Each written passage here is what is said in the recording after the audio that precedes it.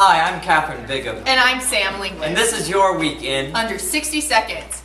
First, I would like to congratulate the One Act Play Team, the Musical Theater Department, and the softball team for great wins last week. And now we go to Sophie with the weather. It's going to be windy, sunny, and it's going to be cold in the morning and hot in the afternoon, so plan your outfits accordingly.